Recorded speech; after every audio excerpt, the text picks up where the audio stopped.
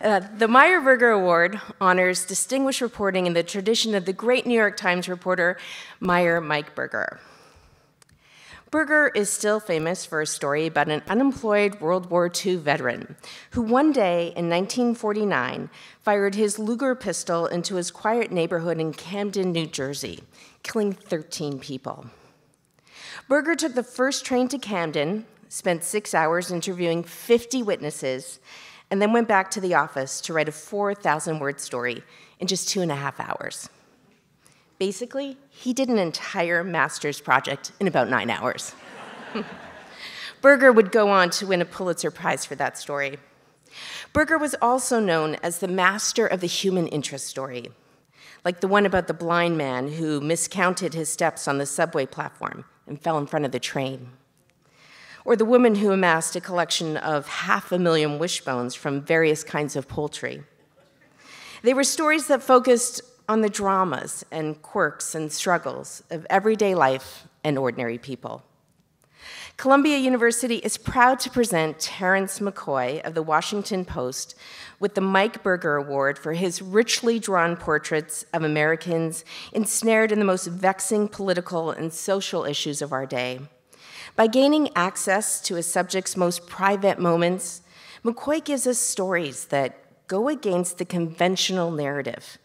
A heartsick grandmother struggling to understand her white supremacist grandson. A disabled truck driver desperately seeking relief for his opioid addiction.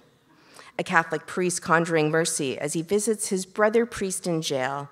And the mother of a young woman murdered by an undocumented immigrant who finds courage and grace as she grieves. McCoy gives them a voice, and for us, a window into their torment. His immersive reporting is the finest example of how storytelling helps us understand our complex world. Terry is unable to be here today, and so Sydney Trent, Terry's editor on the series, will be accepting the award on his behalf.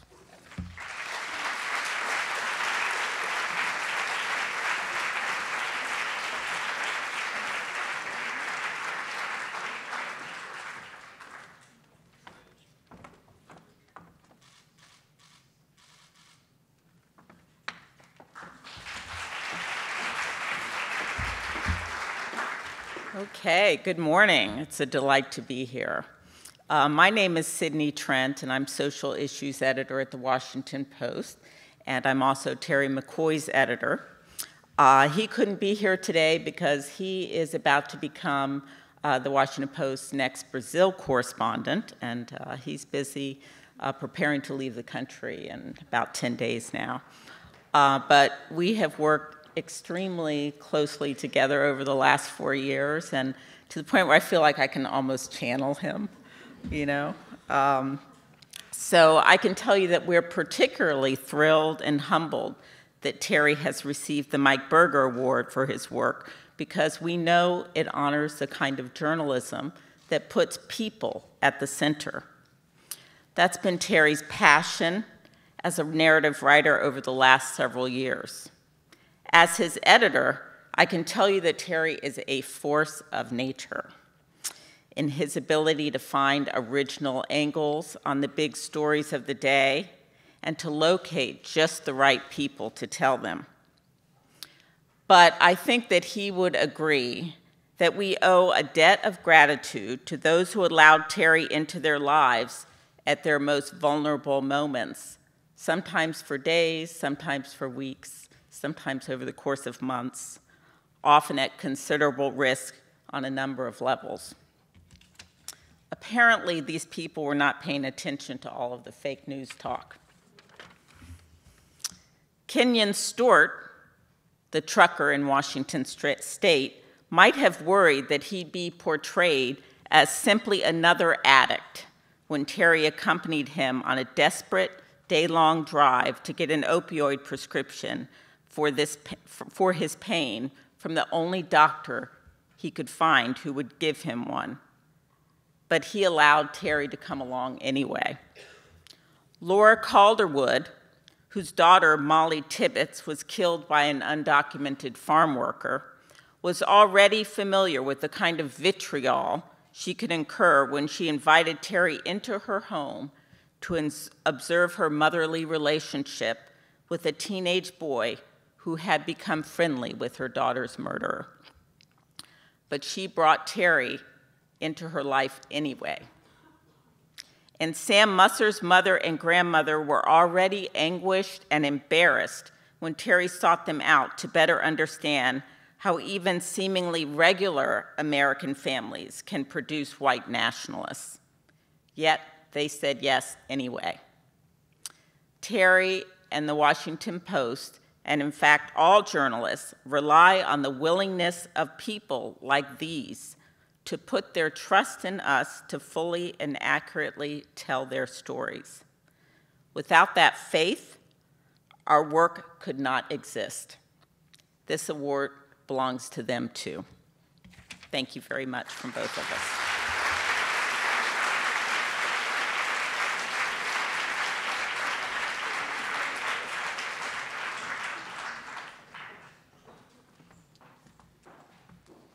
And now to present the Paul Tobenkin Memorial Award, I'd like to welcome Professor Elena Cabral to the microphone.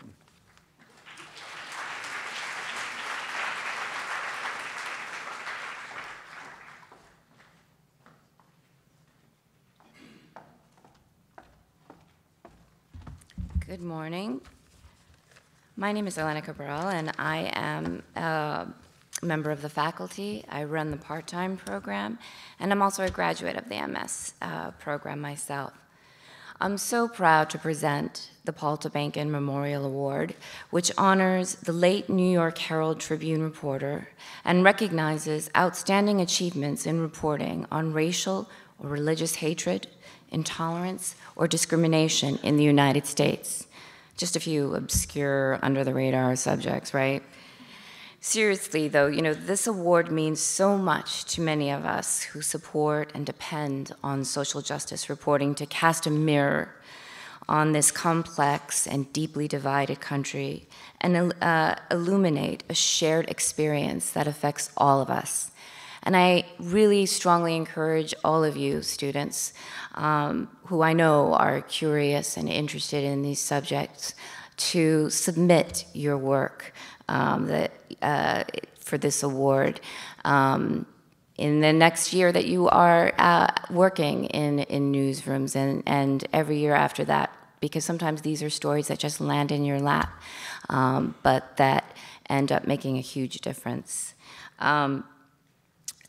Columbia is very pleased to present ProPublica's Ginger Thompson, Michael Graybill, and Topher Sanders with the Tobenkin Prize for their exceptional work documenting the desperately cruel practice of family separation at the US-Mexico border.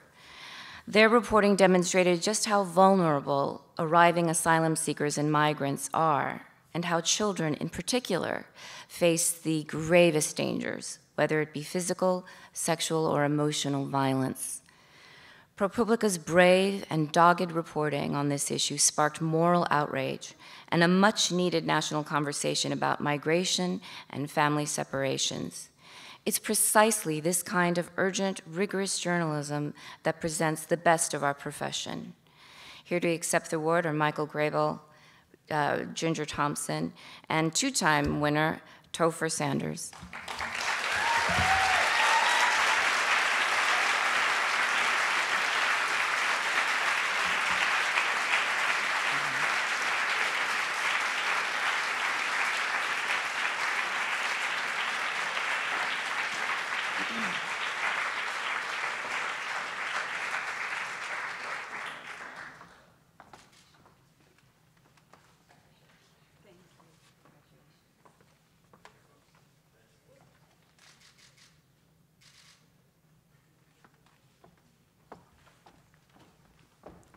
Thank you, Elena, for those kind words, and thank you to Columbia University. And I wouldn't be here today if it wasn't for my colleagues, Ginger and Topher, and the team at ProPublica that put this project together. Topher won this award last year, as you heard, so we decided we weren't going to have him bore you again this year. Instead, I'm going to bore you. So to start, we're of course indebted to our editors Tracy Weber and Alex Zayas, and to Steve Engelberg, Robin Fields, Dick Toffel, Paul Steiger, and everyone else at ProPublica for creating a place where we could do this kind of work. I want to begin with a story about a group of immigrants and a journalist who had come to interview them. One by one, the immigrants told the journalist about why they had decided to put their children in harm's way and bring their families to the United States.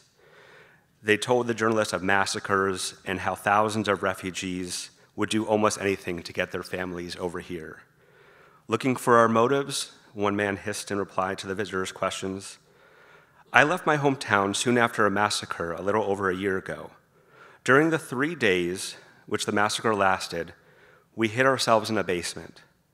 Once, a child began to scream just as a party of thugs were passing by the street. The mother sought to quiet it, but it was no use. Another moment and the party would have been on our trail through the cries of the baby. The father of the child then took it in his arms and pressed its face to his breast. It became quiet.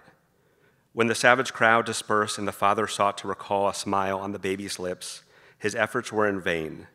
The child was dead, suffocated. During the moment of suspense in which the father was waiting for the crowd to move on, he forgot that he was holding a living being in his arms. He pressed it to his breast with such ferocity that it was smothered. It is memories like these that cause us to disregard the health and welfare of our children and send them to help save the life of the sisters, brothers, and mothers who are still within reach of the murderers and plunderers. The year was 1907. The immigrants weren't from Central America, but from Eastern Europe, and the journalist was Elias Tobenkin. While other journalists were writing about slums, Tobenkin embedded himself on the west side of Chicago and listened, giving the immigrants space to be heard in the city's newspapers. While others were opining about how this crop of immigrants was somehow morally different from America's previous immigrants, how they'd never be able to assimilate, Tobenkin challenged the institutions that failed to help them and that then tried to close the door on them. Tobenkin was an immigrant himself who had fled the poverty, instability, and bigotry of Russia as a teenager in the 1890s, arriving here in what today we might call a family unit. Tobenkin's son, Paul, continued his father's work, writing about the coal miners and laborers and the religious bigotry and racism in the early part of the civil rights era. So we are deeply honored and humbled to receive an award that Elias Tobenkin helped establish to honor his son's memory. There's perhaps no more meaningful award to the work that we're being honored for today. This series of stories began with the voices of immigrant children, specifically children who'd just been separated from their parents at the border. By now, we've all heard the tape that Ginger obtained. It played at the White House, on the floor of Congress, and at demonstrations across the country. And within 48 hours, President Trump signed an executive order instructing agents to stop separating children from their families. At ProPublica, we had the same reaction that others had. It's hard to listen to that tape and even breathe. And so people from across the newsroom stopped what they were doing, put their own projects on hold, and pitched in. Several reporters helped Topher and me file requests for police reports to expose sex assaults and other abuse in the facilities where these children were being held. The research and news apps team created a map to tell the public where the shelters were, and our engagement team worked to gather tips and reunite families that wrote in looking for lost loved ones. And when we asked people in the newsroom why they did it, the answer was simple. How could I be working on anything else? As Elias Tobenkin did a little over 100 years ago, we made the decision from the beginning that our stories would be focused on the experiences and voices of those affected by government actions and by government inaction. Later in life, Elias Tobenkin became a writer of books, a novelist, and he garnered some fame, and someone asked him to reflect on his time as a reporter, and he said this: "My reporting experience unsealed for me the book of life, and it is a wonderful book. I went around among the South Clark Street lodging houses, talked to dope fiends and down and outers, and I invariably found that each one of them had a heart and feelings and was human. You sometimes had to look way deep down for his humanity, But if you look down deep, if you search for it, you found it. No, newspaper work has not made me cynical. What do I try to put into my books? The heart of men and of women, their aspirations and their dreams. Nothing else matters. As you embark on your journalism careers, I want to urge you to look for the people that no one is talking to. Open your notebook and listen. Finally, in journalism, we talk a lot about pursuing the truth and overcoming adversity to get at it, but we all know that the fight to expose an injustice is nothing compared to the people we write about and their fight to survive that injustice. So we accept this award in honor of Jimena, Wilder, Brian, Josari, Yemerly, Alex, and Amaury, and for the thousands of kids whose names we still don't know and may never know. We promise that this award will not be a trophy to something we did in the past, but a constant reminder of the work that we should be doing and of what journalism can do. Thank you very much, and congratulations, graduates.